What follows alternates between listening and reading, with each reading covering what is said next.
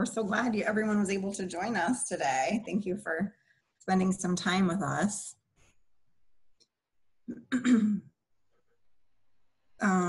So let's just see if anyone else.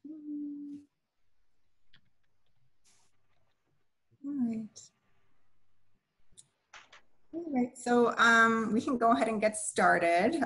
Good morning. Thank you so much for joining us virtually today. Today, we're going to show you the many available resources that are going to be available for you and your students in the upcoming humanities course for fall. When Dr. Jones and I first started talking about the resources available for SARE, never did I ever think that we were going to be delivering this virtually, but I really thank you all for coming together and making this happen. So now more than ever, I know you guys are kind of feeling the shift to the classroom, moving to the digital platform, and I'm sure some of you are feeling the struggles or went through the struggle of how to keep them engaged in the classroom and kind of like how to hone them in and keep them up to speed with the content, keep them going. So today we're really excited to show you the resources that are going to be available for humanities that are really going to capture your students in a way that they have really never really explored the content before. So, so with that, we're going to show you Revel, and it's going to bring your textbook to life. It has videos, true to scale, enhanced images, panoramas, interactives, and so much more. Your students are going to be planning their next trip to London to explore St. Paul's Cathedral. Well, I mean, I think we're all kind of itched to plan our next vacation, aren't we? So once your students get into Revel, you know, they're really going to want to explore it more and get excited about it. So we're excited to show you that today. And thank you so much, Dr. Jones, for helping us facilitate today's training and getting everyone on the call today. And if you can just share a little bit about what you liked about what you saw with the available resources, and maybe a little bit how you foresee the students using Revel in the classroom coming up. Well, I think the thing that really impressed me about it was that it really lends itself to multiple learning styles, that it has the capacity to be all online, but that a professor who really wants students to have a paper-based book, they can have a paper-based book printed at a significantly lower cost to them if the professor just is determined to do that. The book itself, the pictures, the diagrams, everything in there has got expanded information about it so that students aren't just looking at a caption, but it comes to life. And then there are a lot of readings and just a lot of options, I think, that come with this package that give you the opportunity to send students off looking at many more different things. And it's all there. I think the big thing is it'll all be there in the Canvas site. The minute that they get into class, the book is there. You won't be having them sitting there saying 2 weeks later, I don't have the book yet, which I'm sure we've all heard. So those were among the many things that really impressed me. Perfect. Well, thank you for sharing that. So yeah, we're going to dig deep into that and make sure that you and your students are all set for fall classes, making sure you're trained and ready to go. So before we get started, we'll do some quick introductions so you all know who we are. On the Pearson side, you have a great team that's here with you in your neck of the woods. We have Terry Moore. Terry Moore is the Revel faculty advisor for liberal arts. She's a native Floridian with over 19 years of teaching in higher ed. She's dual credentialed for Eastern Florida State College. She teaches both psychology and communication courses. Terry's used Pearson products in the past when we had MyLab. I don't know if any of you have used Pearson's MyLab before. And now she's continuing on with Revel in her classroom. She's been a freelance faculty advisor with Pearson for almost 11 years and making the choice just last year, 2019, to leave full-time academia for full-time employment with Pearson as a Revel faculty advisor for liberal arts. So we're really excited to have her here today to share with you some best practices on Revel. We have Naomi Bahari, who's in Miami. I want to give everyone a wave. There's Naomi. She's your digital support specialist, so really helping you get the most out of the Revel platform and help answering any and all questions. She's the bomb. We also have Misty Bittner, who's on the call. She's in your neck of the woods. She's in West Palm Beach. She can walk to your campus.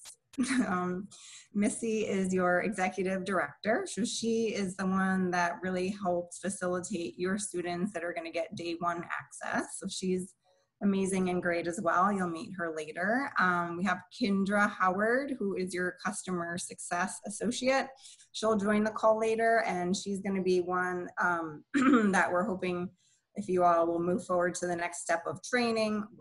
Once the course is delivered, she will help you implement it into Canvas and set everything up. So between her and then myself, I'm Jen Stevens. I'm in Delray Beach. I'm your local sales rep. I've been with Pearson over 7 years now, covering all different disciplines and colleges all the way down to Miami, up to Indian River. But now, most importantly, I cover you guys and I cover Palm Beach State College specifically.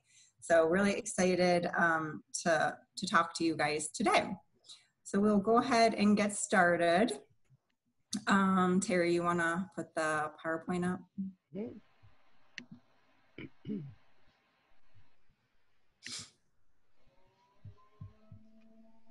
me just a second. Okay, perfect. And then, let's see, thank you. You can just go to the agenda. All right, so we went over introductions. Next, we're going to walk you through the story of Revel, why it was developed, the learning science behind Revel. We're going to walk you through what your Revel course looks like. You all have access to your own individual Revel accounts. So if you haven't already gone into that, we're going to explore that today. And if you have gone into that, definitely pose questions throughout. We want this to be an interactive session, so please ask us questions as we're moving forward. Inside of Revel, we're going to show you all the available instructor resources, and we're going to talk to you about how your students are going to be able to access Revel on the first day. Was there anything else that anyone wanted to add to the agenda? Okay. All right, so yeah, please feel free to ask questions throughout this session. So we'll go ahead and move on to the next portion.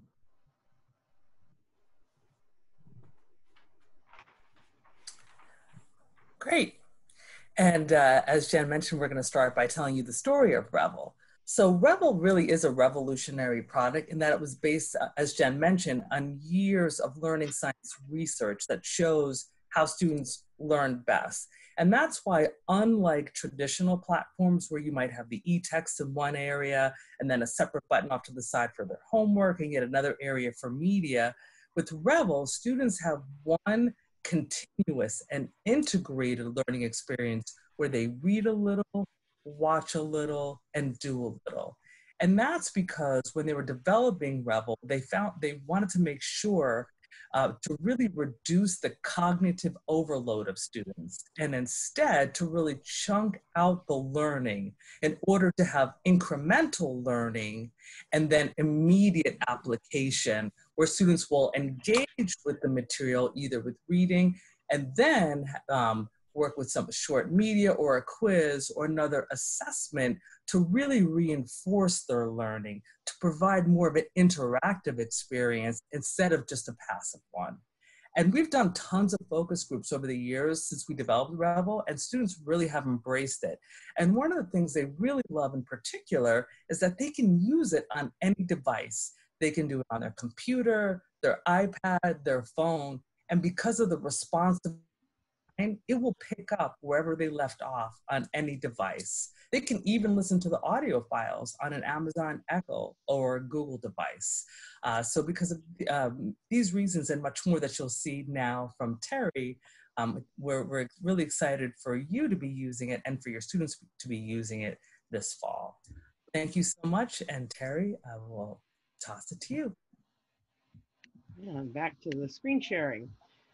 So I'm going to talk to you just a little bit about using it and going inside it. And so what I'd like to do right now is really just take you inside one of the title that you're talking about using, or that you are examining today. So let me reduce this and go inside this particular text.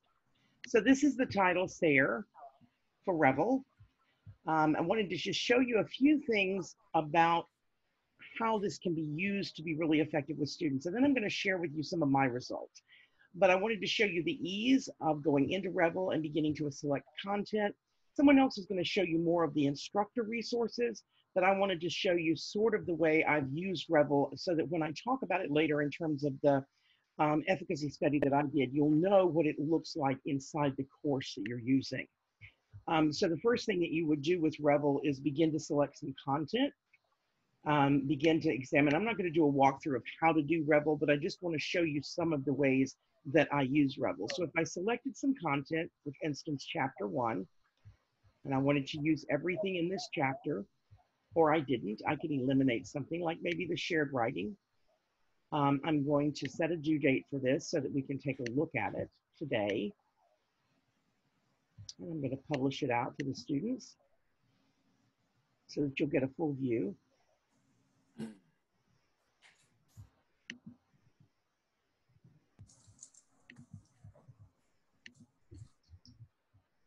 And once we have an assignment on the, you'll begin to see now the instructor's view that we have some assignments here. So we've got things worth certain kinds of points. Those are adjustable through your course settings. You have a lot of customization for the point values of the quizzes or the assignments. You can change the point values to suit you, to suit your style. Revel was always meant to be a low stakes environment. And I think that the quizzes that are the module quizzes and the chapter quizzes that you'll see within the content, if you think of them as student self-checks to increase their metacognitive skills instead of tests or exams, it's a much better way of thinking of Revel. If you try to let Revel be too much of the heavy lifter of the evaluation of your students' mastery, you can get into some problems because it really wasn't designed for that. It was designed as a low stakes learning environment to engage your students. It really is not designed as a testing environment for you. I always urge professors to think of Revel as the content delivery system, which is very effective, and you're still the master of evaluating what your students have learned. So for me, for my part, I use Revel to deliver the content. I assign all the chapter quizzes, all the module quizzes as learning tools for the student. I give Revel at least 15% of the weight of my total grade. And then in Canvas, which is my learning management system, I put the heavy hitting kinds of evaluative assignments like a research paper or a midterm or a final, which are very heavy weighted assignments that let me assess if the students have mastered the material that I've assigned them.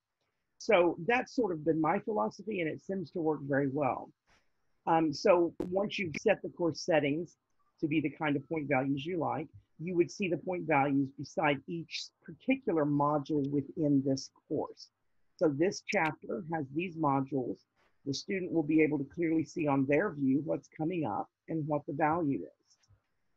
Once you've set up your course, which is incredibly easy, you can set up a course for an entire term for under an hour, really, if you're using the default settings. There are many things that you can use in here to customize and make this much more your tool.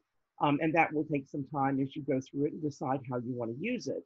But for now, if you have people that are brand new to the system, or for me, my part, I was doing all of the adjuncts in our online program. So I had to get some adjuncts up to speed sometimes on weekends. And in that regard, I was able to do it very quickly within, sitting down for an hour, getting them to go through and assign everything for almost a full year or full term. So those are your assignments and how you would create them, which is very easy. But to me, the biggest benefit of Revel is this little grid here called the performance dashboard, the grade book. Now, we created an assignment very quickly We can see that it's now due May 13th. If we open it up, we can drill down to every section and see exactly what's going on in that class. Now, obviously, we don't have any students yet, and I'm going to show you a class with some students so you can see the data a little bit. But for instance, beside module, if you see this little eye, it'll tell you that's interactive reading. And you scroll across here, you can see average time and average points earned. There's no points for reading, but I can see how much time right here my students are spending reading. And I know if they've read. I know if they're prepared before they come to class, and that is something I never could do. I always assumed that my students had not read anything before they walked into my class. Therefore, I became the giant shotgun that shot all the information out there for the entire chapter because I figured they hadn't read it. Never asked them to bring anything on Monday morning because I know they wouldn't remember to do it. Now I can go in here and say, look, 86% of my students have read at least a portion of the chapter or have a passing acquaintanceship with it. And I can tell how much time they spent, which is also very fruitful when you have a student that will sit in a meeting with you and say, but I read all the time, I've studied and studied, and you go, well, no, I'm thinking maybe 2 minutes was about the most you spent on this. So you can validate, your arguments with your students that you're not spending enough time engaged with the material. You can see the quiz, the scores for the class. This was always really beneficial to me and still is, because if I open this up, I can see the specific questions and where the students scored lowest, because there will be a bar graph out here that will show you when the students have data in there. So for instance, I would pick the top 3 questions from their assignment that was due before class, the top 3 low scorers. And I would say, okay, these are the concepts my class is struggling with. That's what I'm covering in class today. I'm not covering the whole chapter because I'll bore the ones to death that most of them got 100 on those concepts. They got it themselves. Let's work on the things you really need to work on. I also have the ability in this performance overview of going per student. And I'm going to switch over to my class to show you. If I go to the student view, I can pick a given student. I can see very specifically every score she has had on anything. I can also see her last activity. This is so helpful in intervening with students early. And I can also give her an extension. We know we have hurricanes in Florida, so we can give an extension by class or by individual. But I can see if I've got a struggling student. If I go back to that student view, I can go down very quickly and see which of my students are not engaged. This is a student that I would send an email to. And I would say, Lisa, noticed that you weren't able to engage with Revel last week. Is there something I can help you with? You and I know that most of the times this will be because they're slacking. But it does several things when I do that quick intervention, and it doesn't take me any time. It lets the student know I'm watching, number one, and that I care about their progress, number two. It also gives them an opportunity, if they are struggling with something, either in their personal life or with their technology, it gives me an opportunity to help. I'm going to talk in just a second about how good that is and the results of being able to do that little intervention, because I started doing that and I had never done that before with my students. So this particular function of Revel to me was the thing that has just made all the difference in the world in how I teach and how I intervene with my students, and then how I change my course up the next term. For instance, if I consistently see that the entire class is missing a particular concept, if I scroll down here and say, okay, these are 43 out of 51 students participated and they got an 83. Ooh, this section right here was a 68. They did a video quiz that they didn't do well on. What's the concept? Effective listening. Wow, that's something that I may need to add a tool with next term. This may be a hard concept for students to get. So this gives you the ability to intervene in real time with your students that week, that day. It also gives you a chance to be a better evaluator of how effective the tools are working with your students and to intervene between terms. So those are some of the just highlights of Revel, how simple it is to get it started, how simple it is to get anyone else started on it. There's a lot of customizations that we can go into detail with you on if you're interested and we have time today, like adding a message to your students. You can also highlight certain passages and send a note out to your students. So there's a lot of customization that you can do within Revel. But I want to move on to the results that I achieved, because that's my forte in being able to share that with my colleagues nationwide.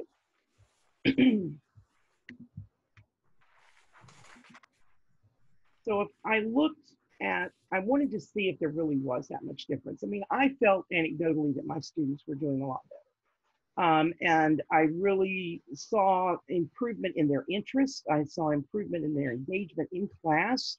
But I was teaching all three modalities. I was teaching online, hybrid, and face-to-face. So I wanted to compare, and I wanted to do that for my provost. I wanted to compare my online classes to my face-to-face classes. So I was applying these particular 4 best practices, and I did it over a 3-year period of time in all of those different kinds of modalities. And this was what I discovered my results were from doing this. But what I did was I made Revel worth at least 15% of their grade, sometimes more, depending on the modality. For online classes, it was higher than 15%. I made all assignments due prior to class. So they didn't do it at the end of the term, which some professors would prefer to do. They were due before each class. I assigned the quizzes as practice for my heavy hitting exams. I assigned all the little internal quizzes within Revel, and I used that dashboard for intervention that I showed you. And what happened over a period of time, using practice 1, ensuring Revel was worth 15% of their grade, over that 4 terms in 3-year time in face-to-face classes, I increased the weight of Revel from 20% to 35%. The gains overall in my ABC rates were 6% over that time. I do not know who these children were in 2017. That was one of those classes. We've all had them, but they bottomed out. But there was a consistent increase beyond that particular class. In my online classes, it wasn't as much of a gain in terms of grades. It was a 3.5% gain in the ABC rate, which was still significant. When I started applying best practice 2, which was making the assignments due prior to class, and one of the ways that I checked this was I did something called Ready, Set, Go questions. I mentioned that I would pick the three questions from their previous week's work that they scored lowest on. And I would come into class and I would tell them, you got, as long as it takes me to take roll, you've got the questions on the board behind me, the same for 3 questions. You've got this length of time to get minimal extra credit points. So they knew coming into Monday's class or Tuesday's class, the first class of the week, they were going to have a chance to get a few extra credit points. They were extremely small points, and they were going to be, you know, up on the board for just a few minutes. So it did a couple of things. It got my students to class on time, because some of them would literally run down the hall and come around the corner, just, are they still up? And I'd go, yep, they're back there, but you only got a minute. Then they would hold up their answers on a clicker card. I would scan it with my phone, and then we would launch the discussion with those 3 points that I knew the class was struggling with. And it was great because I was suddenly engaged with students who were, by the way, 86% that first year, 86% of my students came to class having done something with their homework, some of that reading at least with that before coming to class, which just staggered me because I knew that the national averages were anywhere from, say, they were saying 40 to 60% prepared. And I said, that's not in my classes. I'd tell you maybe 25% were coming prepared. So that was pretty startling, but I was able to do that by using that best practice. Best practice 3, assign the chapter quizzes because they prepare students for your high stakes evaluations. Taking tests is one of the best learning science ideas we have for increasing scores on tests. Take a lot of tests and you'll do better on testing. But again, remember, keep Revel as a low stakes testing, self-testing area. Do those high stakes exams on your LMS. So doing that, and this was where I saw the massive improvement, was in retention. I hadn't expected that. I really just threw that variable in for fun. And over that same 4-year period, increasing the value, I saw an enormous retention improvement. So the ABC rates went up, the retention rates went up in both my online and my face-to-face classes. And then when I started really applying that best practice 4, using the performance dashboard to inform my instructions and the intervention, to me, that intervention was what made the difference in retaining students, I think. I found that when I went in and looked at that dashboard, examined who was doing better, how much time they were spending, the points that these students were earning, and these are actually real students, so I've blocked their names out. And then going and sending a quick email or addressing it in class if it was an entire concept that the class was struggling with. That intervention gave that students that emotional connection to me. Lots of studies right now are telling us that our students do need to feel emotionally connected to their classes to persist.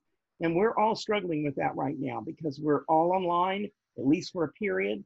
How do we make that emotional connection to students?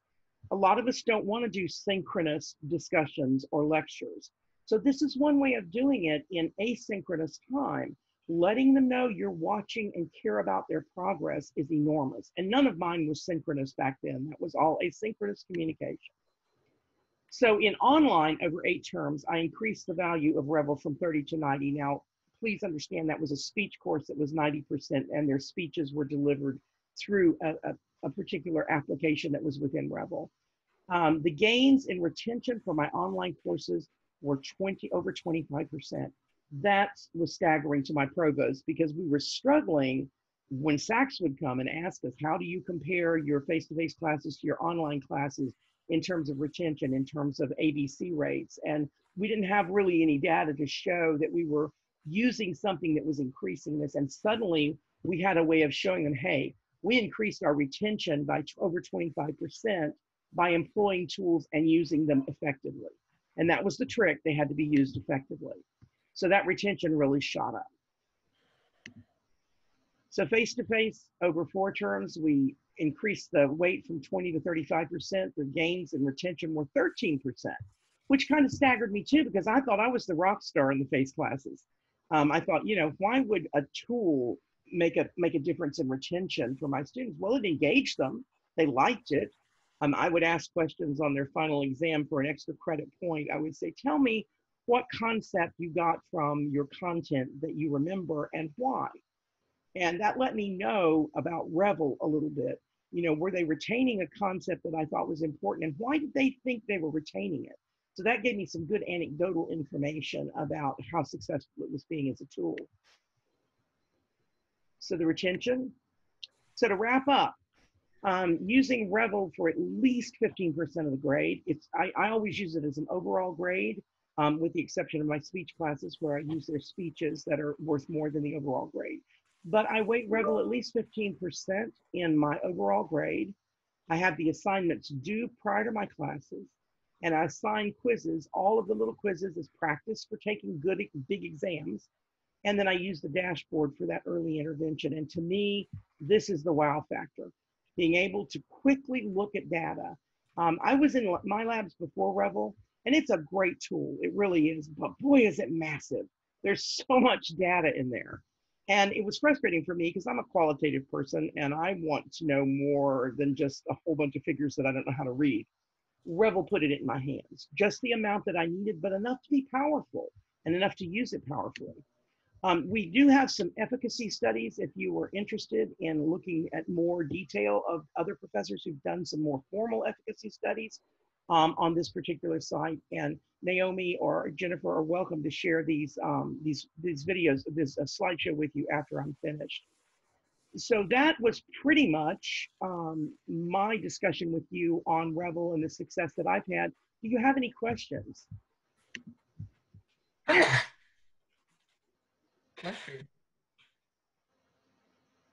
Thank you. I have a question. Yes. So you must have some students that are using the textbook, the hard copy book. And so how does that work where students are going back and forth? They have the hard copy book. So you might say, hey, I noticed that you only spent 2 minutes reading this chapter online. And they'll say, well, actually, I was using the hard copy. So I did read. It doesn't count unless it's in the dashboard. So it's sort of my legal with them. They're welcome to have a hard copy, but they must have the access code.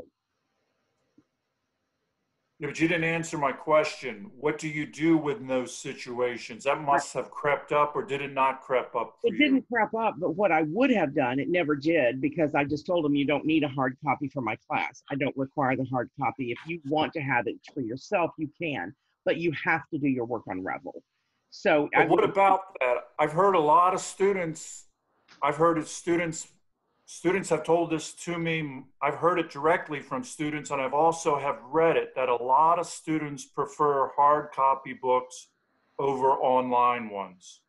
Well, and they're welcome to do the reading because the reading is not graded. But if they don't go on Revel and do the quizzes, then the quizzes won't be graded. So, you know, to get credit for Revel, they have, the reading is not graded. And I know some of the tools you're talking about do offer you the option of giving you a grade for the reading.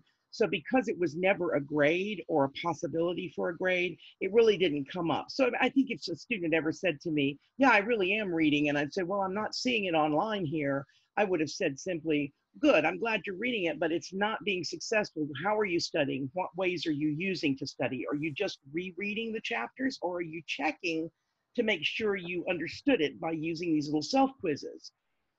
So we know that students would prefer to just reread a chapter or do highlighting, which are not effective ways of really learning material. So that's the way I would have had that discussion, but I never did. It never cropped up. Thank you. But it might. You're right. It might. But again, the reading is not an assignable credit score. It just informs me. Anyone else? Francisco.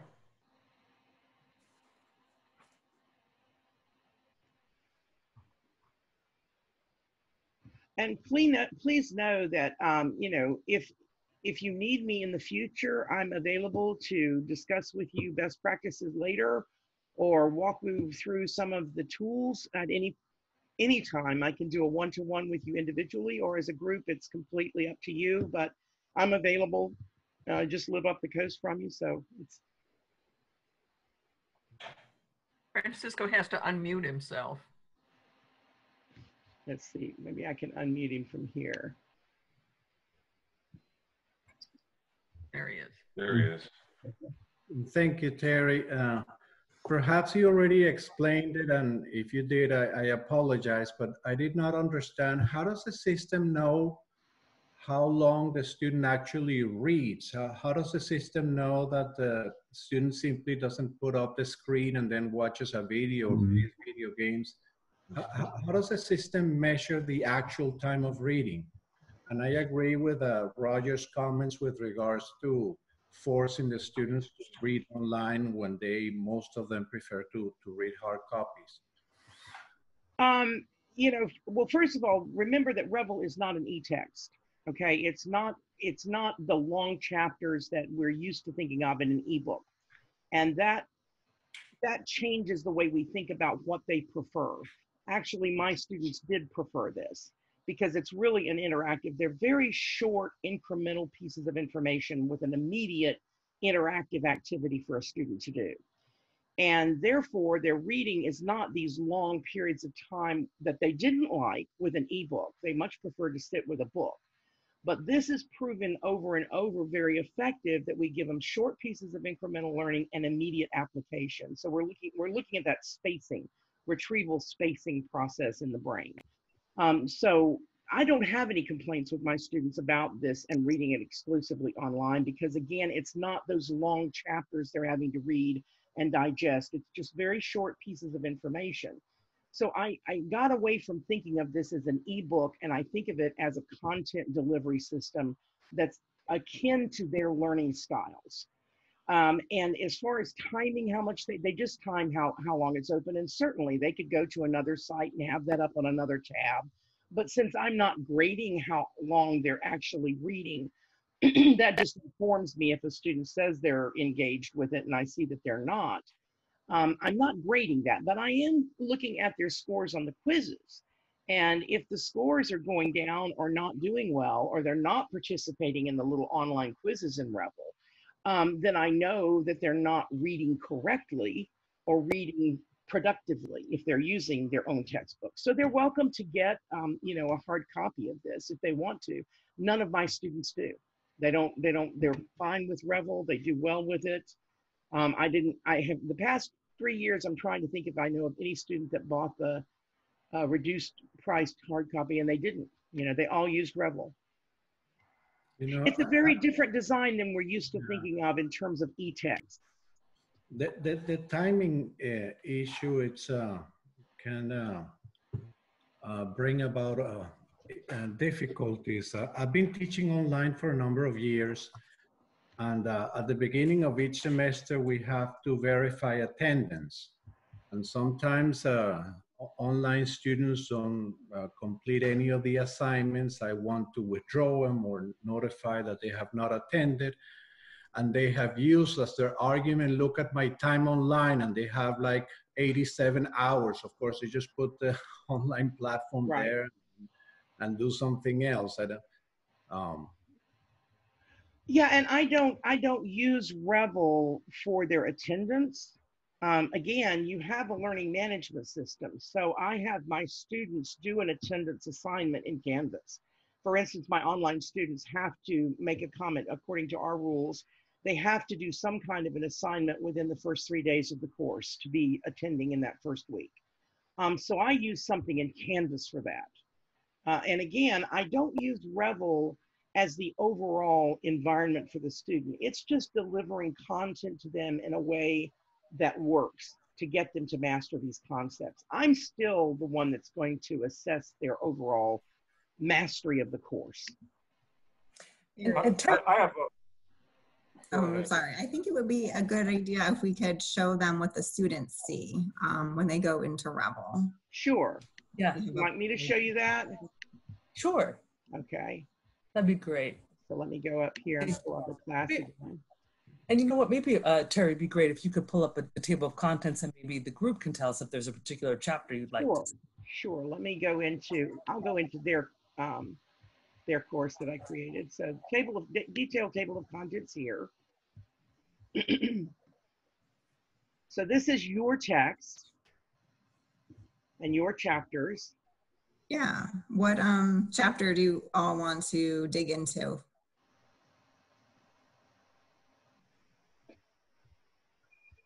Any ones that jump out? Let's look at chapter 6, Rome, Urban Life and Imperial Majesty. Awesome. Okay, these would be, you can expand it so that you can see all of the different modules in there. Any particular module you want to jump into? You know what, Terry, why don't you take it from the top so they can kind of, like, let's walk through one chapter so Okay. so they can see it from the beginning. So you direct me. Okay. Yeah, and then also just keep in mind that the students can download it as an app. So they can, once they log into Canvas initially, then their second time they can download the Pearson Revel app and they can read offline so they don't have to be connected to Wi-Fi. And there's audio as well. So we'll walk you through what the student experience is gonna be like. Yep. Because there's a lot of tools here beyond just the text of the book. Correct. So this would be their chapter. So it's the same content as the print book, but it's just delivered in chunked materials, being as we know that's how students are learning best today, is just through snippets. So they read a little bit and then they'll do a little bit. So we'll get into like an interactive or a panorama. There's some great right now. Sorry. Yeah.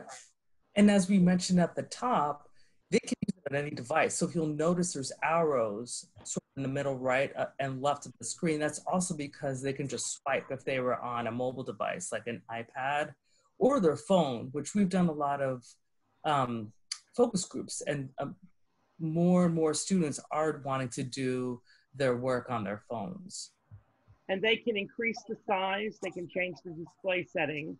Revel was designed from the ground up with accessibility as a forethought making sure that it was accessible to all different kinds of learning capabilities.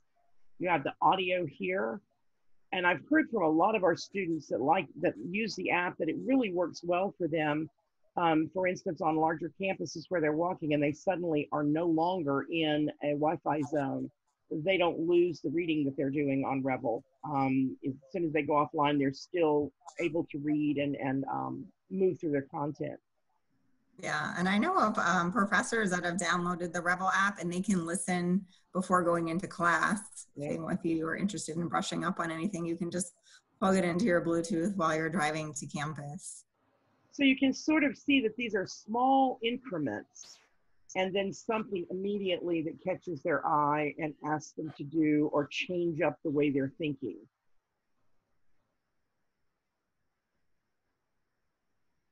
Now you'll notice it's very distraction free. There's not a whole lot of these things that we see in a lot of textbooks with way too much visual distraction. And this was something they did a lot of studies on that really fascinated me as a learning science professor, that, you know, making a distraction-free environment does help prevent students from opening that other tab and going to Facebook when they're working on this. They tend to stay more focused and less distracted. Right. And just to kind of piggyback on what Terry's saying, part of that design is to have more of a muted white, so it reduces eye strain, and to have more white space or breathing space as well. So as you can see, that was a very small amount of information, immediately followed by a self-check of their knowledge. So they take their little quiz, they get immediate feedback on how well they did or did not do. And again, you can adjust the point values of this.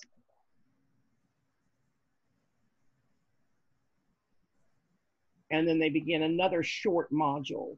So it's entirely designed around the idea of incremental reading and learning with immediate application and incremental retrieval practice. What did you just read? Apply it. What did you just read? Yeah. Apply it. And then this is an example of like a true to scale icon. So they can click on that 6-foot figure icon. Terry, if you want to click on it. That way, you know, they're trying to imagine themselves in a true to scale format. If they were in the museum, what would it actually look like as far as depth? So that's an area where the students can really interact with the figures.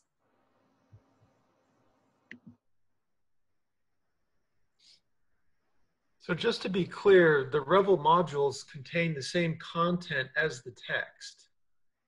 So students who are just using the physical text and students who are using the Revel module would still be doing the same amount of reading, right? Right. Every author of a text within Revel has authored the Revel text. Say that one more time. Every author who has authored the Revel text, for instance, Sarah in your case, authored the Revel text, including every interactive that's in here. So every author that's used to write a Revel text makes sure that everything that's being offered in here, including those like we just saw a to scale statue, that's something that Sarah approved as one of the interactives in his text. So the text is not identical then between the Revel module and the physical Sayre text? It's not identical to the large books, Sayre, no. Right, so the content is embedded inside of Revel and it's broken down into sections inside of Revel. So if you'll notice here, we're in 6.2. So in Revel, there are no page numbers. So when you're referring to page numbers in your syllabus, you may just want to refer to section numbers instead. Because that way, if someone's using Revel to read versus someone reading on the print book, that way they can just go right into the section number and it would be the same versus the page number. So it sounds like students using the Revel modules would be doing less reading than students just using the print text.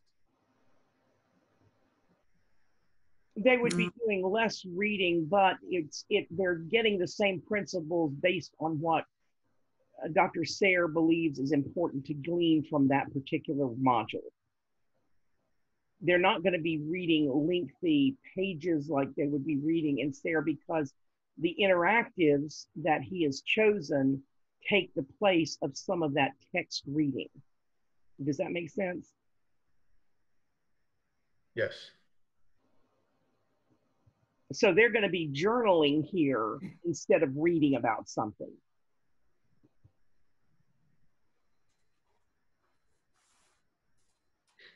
I can follow up with that if you want more detail behind that, Sam. I'll get back to you on that, the exacts. So also you can highlight and take notes in Revel. So as a professor, you can highlight and push notes to your students, or students can color code their notes. So students really like this portion. They can print out their notes.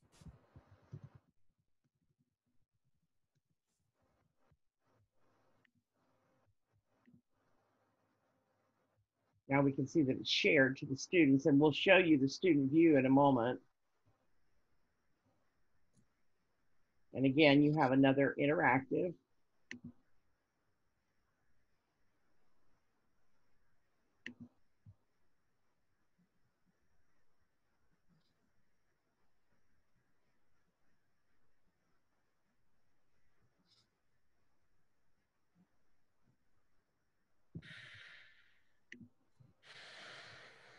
And again, they're doing some retrieval practice here, interleaving some of the things that they've read before.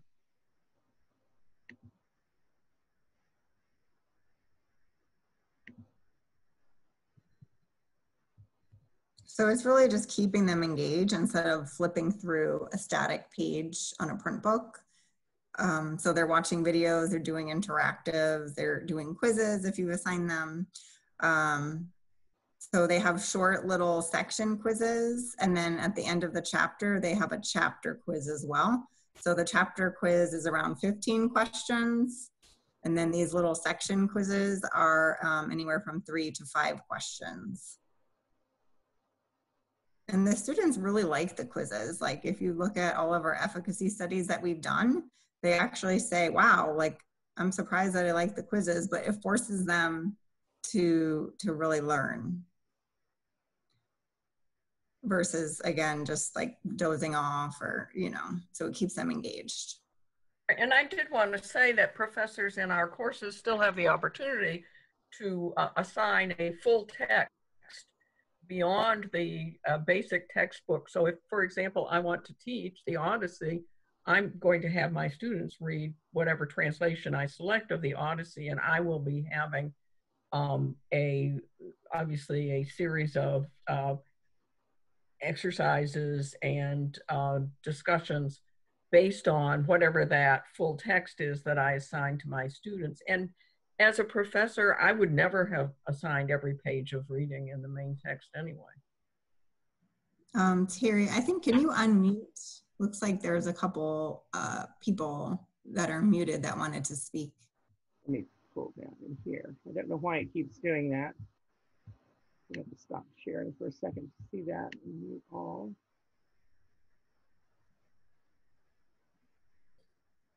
Yes, it sounds like Dr. Jones already addressed it to some degree, but I think one thing that might be helpful for future iterations of the Revel course will be to have the full text of the book available as well as the quizzes. I'm very grateful for the different options, having the quizzes and the interactive assignments and so forth, but I'd also like the students to have access to the full text, and maybe they do when they go into the chapters. Is that correct? So the full text would be delivered right in the print version that students can purchase for $19.99.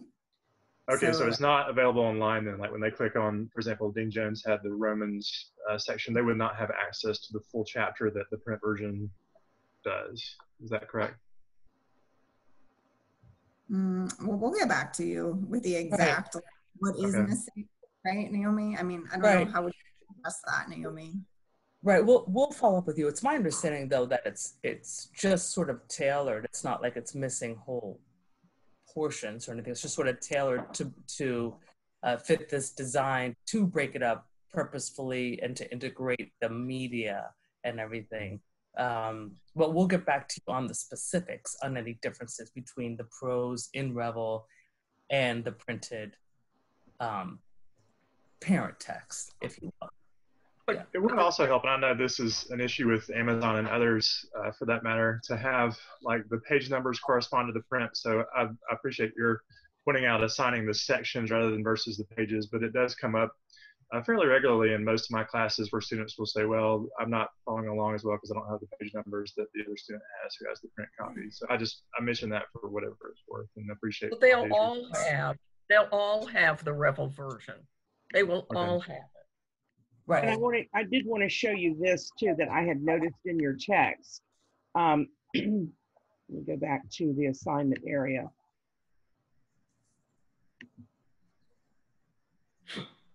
When you go into your selecting content, your particular text has some additional readings at the end of the book that are assignable. So these are additional readings in SARE or other places that you can augment or supplement with the chapters in Revel. So there are different, and they align with the particular module number. So this is an additional reading on the Japanese myth that would align with module 1.2 in your chapter up here. So you can assign more reading if you choose to on Revel itself. And Terry, since we were just looking at the student view, would it be possible, could you look at just show the tool, the other tools that the students have as well? The students, sure. Yes. So let me get out of this view and go to the student view. And if any of you, Naomi or Jennifer, if either of you would like to take over and show things, I've shared the presenter thing with you. You just have to use the share and you can do that as well. If there's some things you want to dig into that I'm not covering. So this is the student view. And they have, we made an assignment. So they would start that assignment. They would see what's coming up due next. They've got an assignment due very soon, today. The rise of the culture, and they know they haven't done anything. They know what the total assignment is worth. This tells them again and reminds them to download that app, which they really like. Tells them how many days they have remaining until the assignment is due, and they can start right here. Or they can jump into their content at any point. The book is theirs. The Revel text is theirs, so they can jump in and out of the content anywhere they'd like to.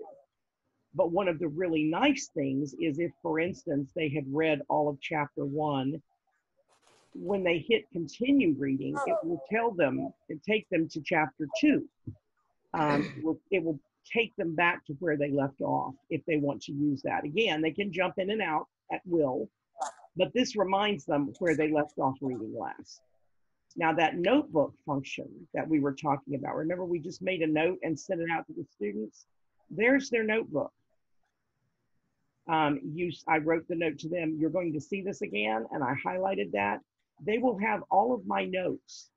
So as you go through customizing the text to suit things that you see that are important, or you might want to augment it with a URL or say, please read this in addition. Those notes will appear in the student's notebook here through this tab. And they can create their own notes as well, but they will have your notes in order of the notes that you created. They'll go to their scores here and they'll just see their grades as opposed to the big dashboard you saw. And there are some additional study aids for them that allow them to do other things with chapter 1 to help their study. They have flashcards, matching, and practices that they can do on their own. These are not assignable or gradable per se, but those are things that the students can use to give themselves some extra extra help with the course. Anything? Yeah. And I just want to mention too, with the notes, you know, we know a lot of students come into this week in study skills, so it really makes it a lot more efficient way of taking notes if they're highlighting.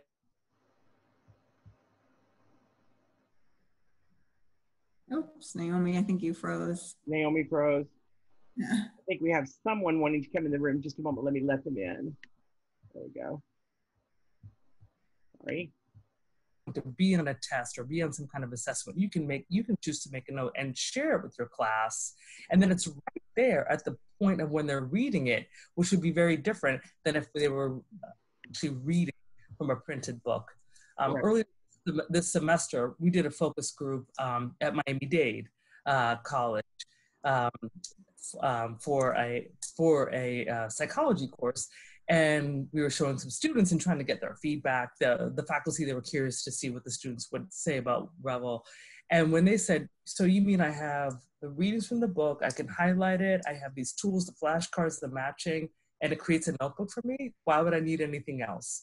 And so that's where too, I just feel like with today's students, this is something that kind of fits along with the way they study, and beyond just the reading, it gives them a lot of tools to really help it to make it fun and to help reinforce their learning. I'm sorry, Jen, did you want to say something? No, you wrapped it up. And I think one of the things too that I want to mention about the reading and the looking at that time on task, obviously those times are not going to be dead on accurate for everything, particularly if a student is reading supplemental readings or reading their hard copy text. But it does let me know in ways I didn't know before, which of my students have engaged with the reading. And that's important for my knowledge. Before I could assign 2 chapters in a hard copy book, but unless I tested them when they walked into class, I had no idea if they had even read it. At least this way, I know with a good percentage of my class, I'm informed when I walk into class knowing that my students have had a passing glance of the information before they get into class, which makes me feel better as a professor. But yeah, it's not something that I use to grade them on their reading. It's something that I use to inform my teaching.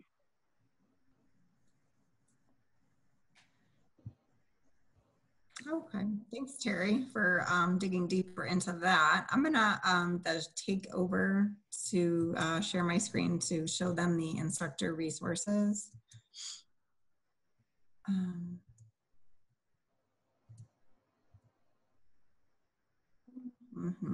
Sorry, where did it go? I thought I was signed in.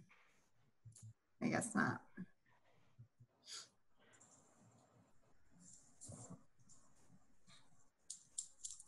So as I'm signing in, please reach out to me, or if you want to instant message me through the chat right now. If you all have not gotten a chance to get into your Revel account, if you're having any troubles or anything, let me know. But you should have all received an email on how to access Revel.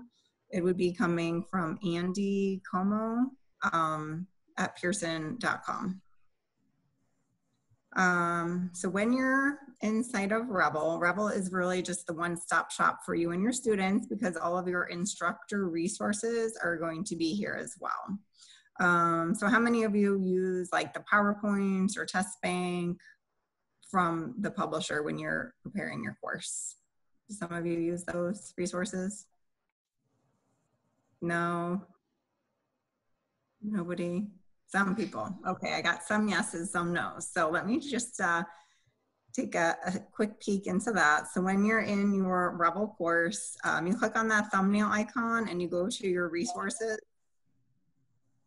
So this is where you're going to download your PowerPoints. So if you want to upload those to Canvas, you would do that there. Your test bank, if you choose to use the publisher's test bank, you could use, what I recommend is using the My Test. My Test is great. So it's an additional sign-in. So you would log in through this link with your same username and password, and you could create those higher stakes assessments. Because remember, Revel is just low stakes assessment, making sure that the students are doing the reading. So any higher stakes, you could use this tool. It's really nice. So you can drag and drop the questions, creating your own test, and then you're able to upload it directly into Canvas once you do that in My Test. So definitely take a look at that. And again, we'll follow up with a secondary training for anyone that wants additional help with that. Over here, you guys were talking about additional reading. So it's going to show you, this is a nice list of just to show you where additional readings are within Revel. So that'll list all additional readings other than just what Henry Sayre has in there. So download that. This, even though it says coming soon, it's already here. So this is going to show you where all of the interactives, videos, and images are for Sayre. So if you click on that, you're going to get this document. So this is a very nice detailed document to show you per chapter where you can find the widgets. So here's a video, here's an enhanced image for those interactive figures, here's your map. So it breaks it down how you guys can use this in your classroom, or if you're teaching online, you know where to find all of these interactives and images for you to either make sure your students are paying attention to when they're reading on their own, or you can also pull them up and show them in class. So use that to your liking, but that's a great resource to have so you know where all of the interactives are. So that's called the Detailed Chapter Resource Guide under your instructor resource folder. And we also have a sample syllabus, so you can download that. That is available now. Again, even though it says coming soon, it is available. So you can take a look at that with just some different ideas on getting your students ready for Revel. And this is just an additional link to our instructor resource center. But in theory, everything is here. So once you're in here, you're all set for your instructor resources. Okay, they do have to remember that if they're looking at a sample syllabus, that we have a master syllabus that does not require a particular set of readings right through a book, but it does require certain subject matter that's what the course has to cover. So when they look at a sample syllabus, they need to make sure that whatever is adapted into their course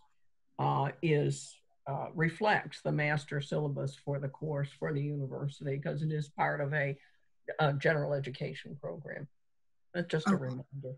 Perfect. Thank you. Yeah, so those are all of the instructor resources. So when you do download this handout here, for example, if you wanted to see like where one of the videos were, say if you were going to go into the classroom and you wanted to show a video, you would say, okay, I think here's a video under section 22.3. So I would go into my table of contents and go into 22.3.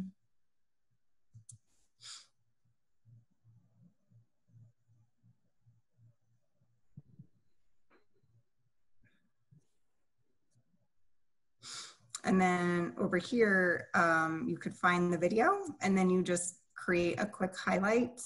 That way, when you're in your classroom, all you have to click on is the highlight and note section. So for example, if I wanted to show this in the classroom, I would just highlight it. Take a note. Sorry, my screen.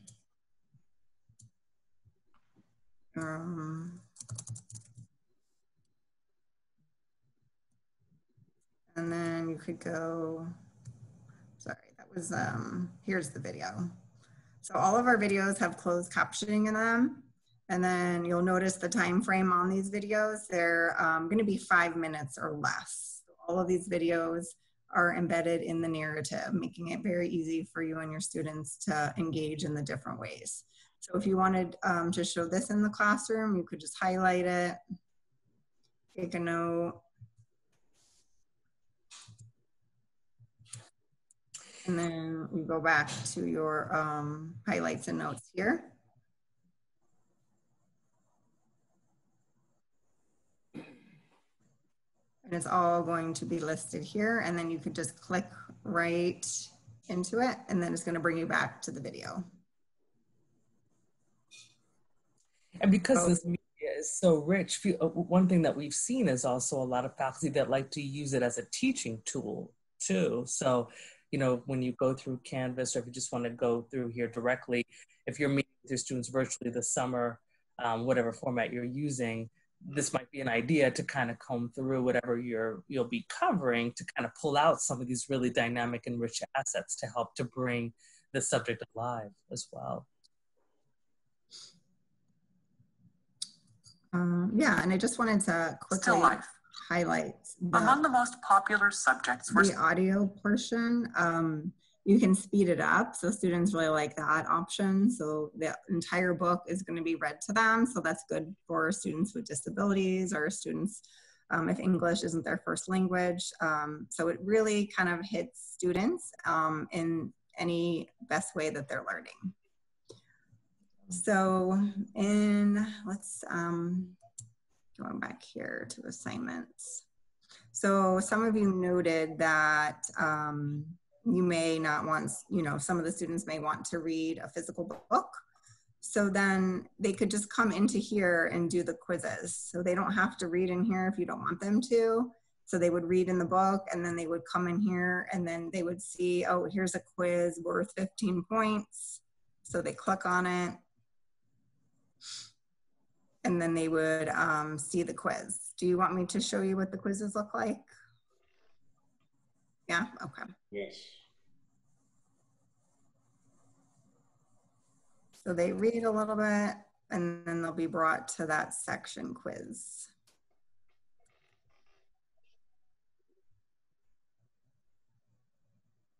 And we try to make it as easy as possible by having these preloaded for you. And then all you need to do is check a box to choose it, to assign it and then publish it. But you can also, if you wanted to make some changes, you can edit them as well.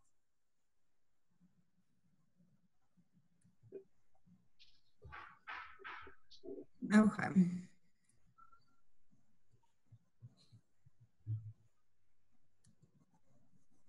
All right, so the way the questions work is if they get the answer right the first time, they would earn 3 points. If they don't, then they would get another chance to then earn 2 points and then a last chance to earn 1 point. So 3, 2, 1, that's the way the system's set up, but you're welcome to modify that. And then you'll notice if they get the answer incorrect, they would get a consider this, and then they would be encouraged to go back to section 2.1 to read it, to then come back to earn the 2 points. So that way they're not just guessing and they're actually earning the most possible points.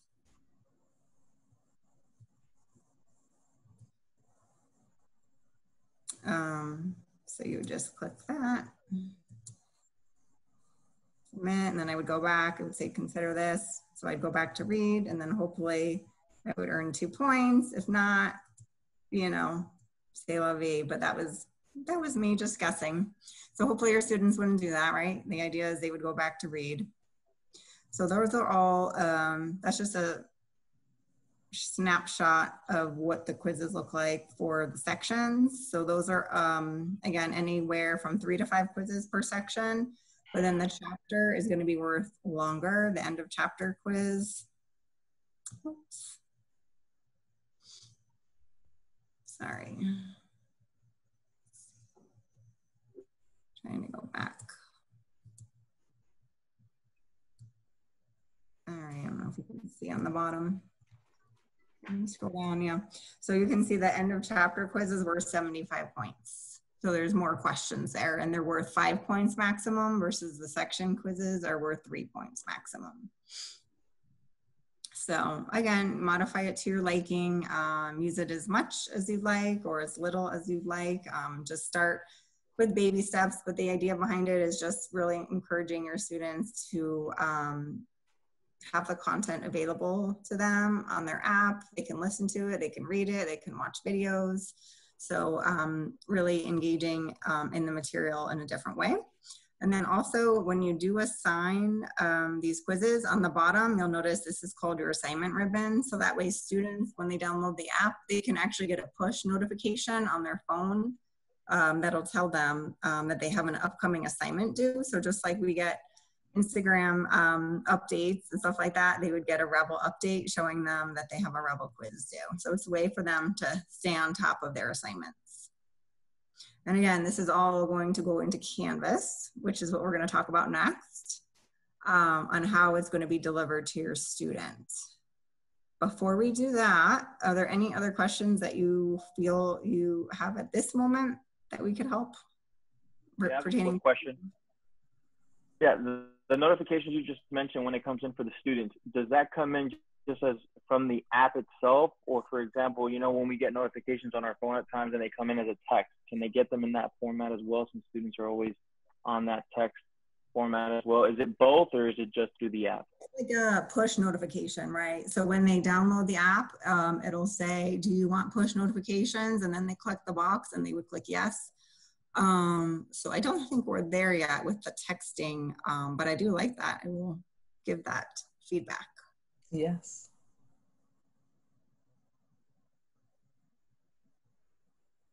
Okay, so let's move on to the next portion where we're going to share with you how your students are going to get access through Canvas. So Missy, the executive director, will take it away. It's just before, Jen, we have some, Gary in the chat is mentioning that he was wondering if you should have already received the information. Gary and Sam haven't received anything yet for their credentials for Revel. If Andy has already sent it, or if she will be sending it. Oh, okay. Let me follow up. I'll write that down and I'll reach out to, so that was Gary and Sam. Okay. And anybody else who hasn't received their credentials? I wonder if you could send that to Susan Jones, and then she could send it to all of us. We would, her email might stick out to us better. Okay. Yeah, go ahead and send it to me and I'll forward it to everybody. Mm-hmm. Thank you. Okay. Sounds good. And then if I don't get it, I'll let you know. Sometimes our email is not as reliable as we would like it to be, especially in the last 2 days. Oh. It happens. Technology. I was sure I didn't have it, but I found it, so. And Tony is John. And Tony. Okay. Alrighty. Yes. But and if you all don't have the print book, you can let me know that as well, and I'll be sure to mail you the print book. I'm happy to send it to your home address, so you don't have to go to campus. So just let me know on that aspect. I also still have a copy or two that I can have Barbara send out. So if you let me know, I've put almost everybody I've put that's teaching Humanities 1 in the fall has received a copy. So Sam would like a copy. I didn't give his in the original passing out because he's not scheduled to teach that. And Tony, there's probably one in your mailbox on campus. I'll have Barbara send you a copy. Mm-hmm. Okay.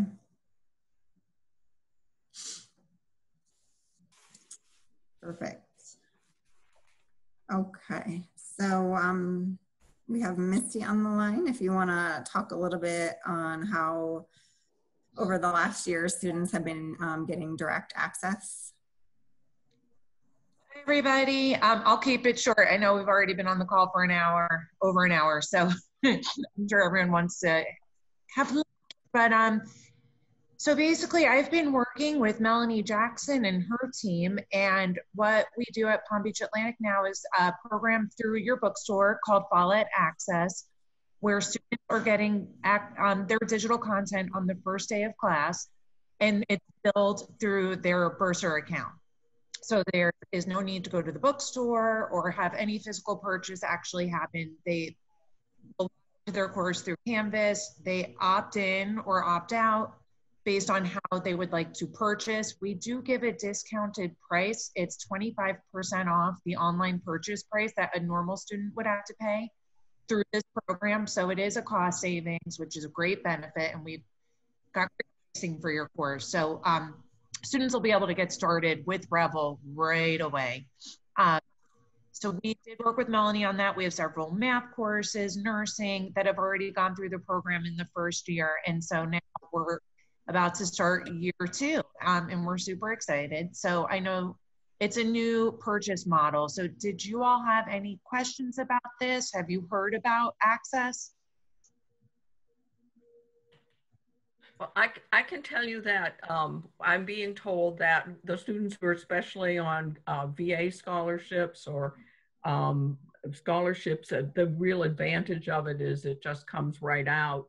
They don't have to get money or get reimbursed. It just gets paid when they get this textbook this way, and it gets paid in a way that's painless and seamless. It's a great point. Thank you for sharing that. You know, a lot of times with these discounts with the online purchase, you know, anyone who was on financial aid or scholarships couldn't take advantage of of this good pricing, and now everybody can. Thank you for sharing that.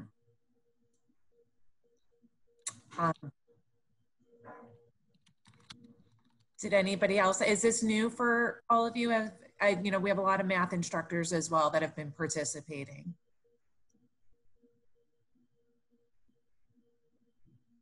Okay. Jennifer, was there anything else that you wanted me to share around inclusive access? I don't think so. The courses, the course will be delivered in July. So yes.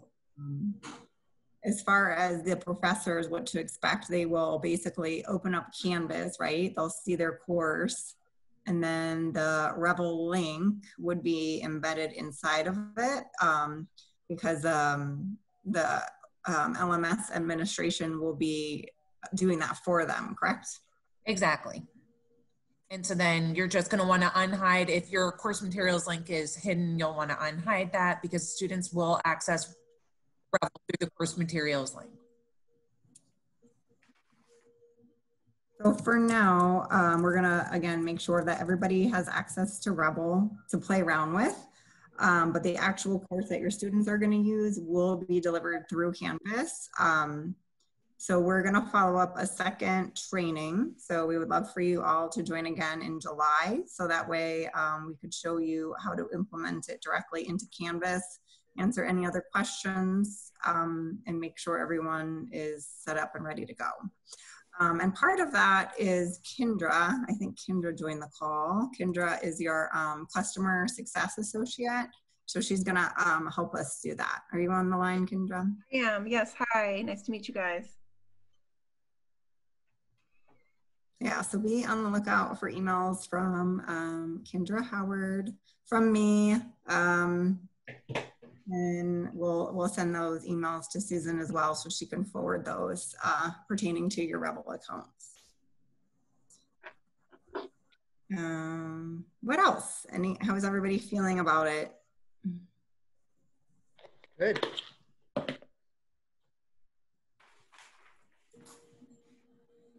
Awesome. Well, Susan, do you think there was anything else we needed to cover? No, I just think there's a lot of opportunity. There are 2 volumes, Sam. I think there's a lot of opportunity here to, in case we are on the ground in August and have to make some kind of adjustment later on in the first semester for whatever reason. I think that this is something that offers us a maximum amount of opportunity to make that happen without losing students, because they can go on and we can see what they're doing, whereas they haven't always been reliable in many cases in showing up for Zoom classes and so on.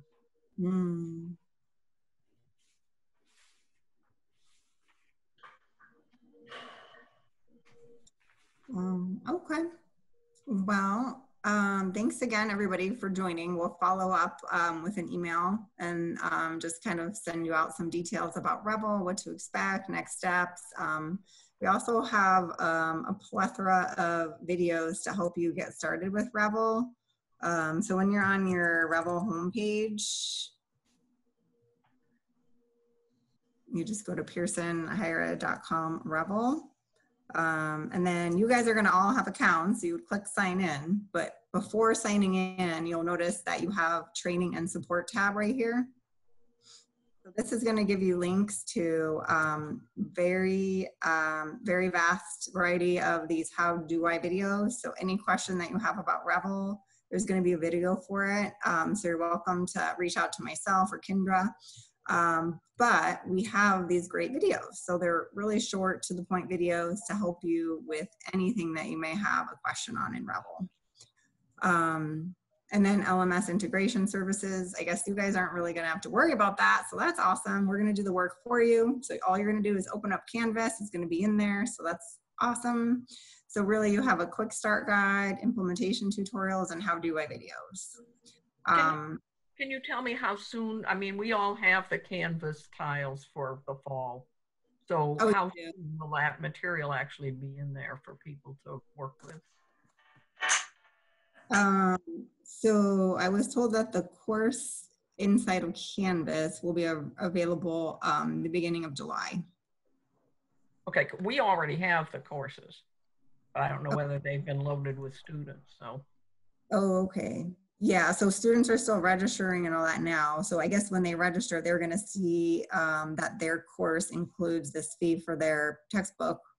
So then when they join Canvas, it'll be ready to go for them. Inside the Revel link will be there. But as far as you all preparing your course, the Revel link won't be live until the beginning of July. Okay, thank you. So yeah, we'll want to set up a second training mid-July, so that way we can get everyone set up. When are your classes going to be starting for fall? They haven't changed yet, right? No, nothing has changed. The schedule is still in place that has been set, and as far as we know, that is the schedule, unless somebody changes their mind. Yeah, I know some other schools just pushed back fall by like 2 weeks. That's what Palm Beach State College did. They pushed it back 2 weeks. So you guys are on pace. Sounds good. Well, definitely keep me in the loop on if there's any changes, but we're all moving forward, and we'll deliver you the courses in July and then set up that second training for you all. Sounds good? Thank you. Thank you. Awesome. Thank you for joining. Enjoy the rest of your day. We appreciate it. Look forward to working with you. Thank you so much. Thanks a lot. It's great. Thank you. Thanks, everybody. Thanks.